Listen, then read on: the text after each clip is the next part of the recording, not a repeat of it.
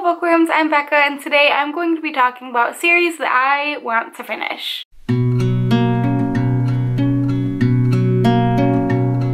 The first one being the All Souls trilogy by Deborah Harkness. This is about a woman named Diana who is a descendant from the Salem witches, but everyone in her family has magic except for her. She stumbles upon the book that holds the origin stories for witches, vampires, and demons.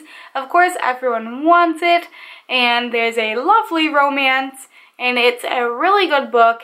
And in the second book, it takes place in Renaissance England, so I don't know why I haven't gotten through this book yet. Next up is The Raven Boys by Maggie Stiefvater. I read The Raven Boys and I didn't love it, but I at least enjoyed it a little bit. Right now I'm reading Dream Thieves and it is taking me so long to get through. Like, I just cannot get into the book at all. The same with The Raven Boys. Like, I think it's the way Maggie Stiefvater writes.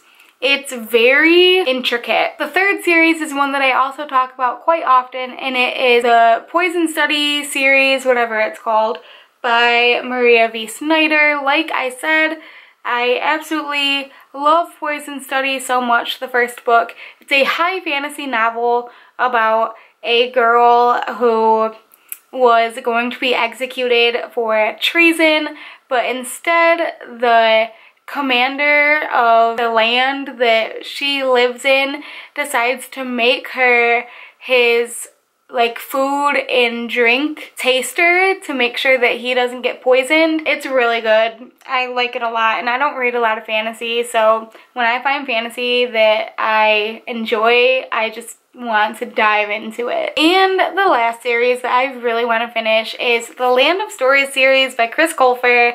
It's a middle grade like fairy tale retelling. They even have one that has to do with the Wizard of Oz, so you guys know that I'm like geeking out over that, and I need to read this series so that I can get to that book. Those are some series that I really need to finish this year, so leave me some words of encouragement down in the comments, and also let me know what series you want to finish this year. If you like this video, make sure to give it a big thumbs up and hit that subscribe button down below to see more bookish videos.